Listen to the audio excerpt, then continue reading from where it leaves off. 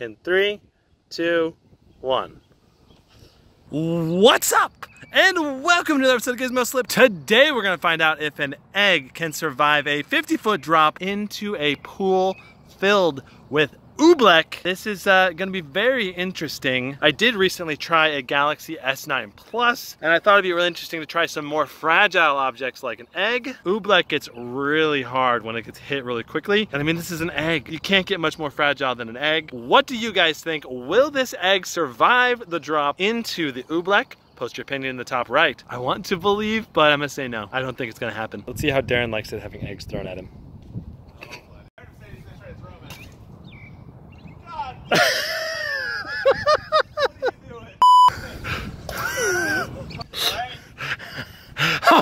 Bold move, sir. All right, Darren, will this survive the impact? What's your take on this? I don't think so. I think it's got too much mass. Here we go. In 3, 2, 1. Oh! Dude, it's not even sinking. It's just floating there. Oh! What?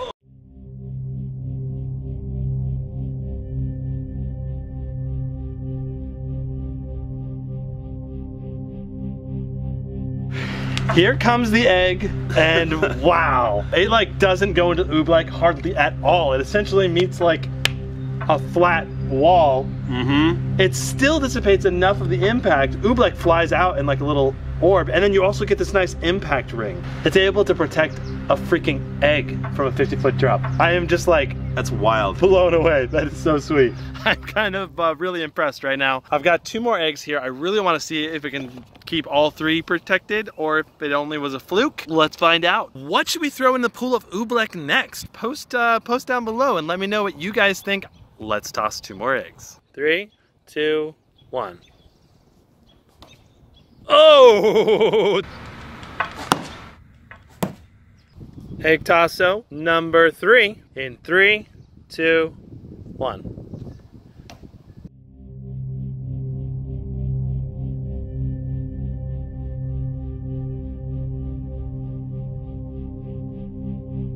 These eggs are still edible, right? We'll just rinse them off and put them back in here. Oh, that's so weird trying to pick it out of here. It's like almost more likely to break on the way out. Oh, yeah, especially if you were to do it quick. You gotta do that slow. Oh, what? Look at it all come up. 3 for 3. Oobleck is absolutely amazing. It's pretty sweet. I'm proud of making it 3 for 3 this time. Right? Especially after I messed it up so bad with the phone. Of course, I am giving away an iPhone 10 for the month of June. If you want to check out that giveaway, link down below in the top comment, or whatever giveaway I'm currently doing, I'll update that top comment to the latest giveaway.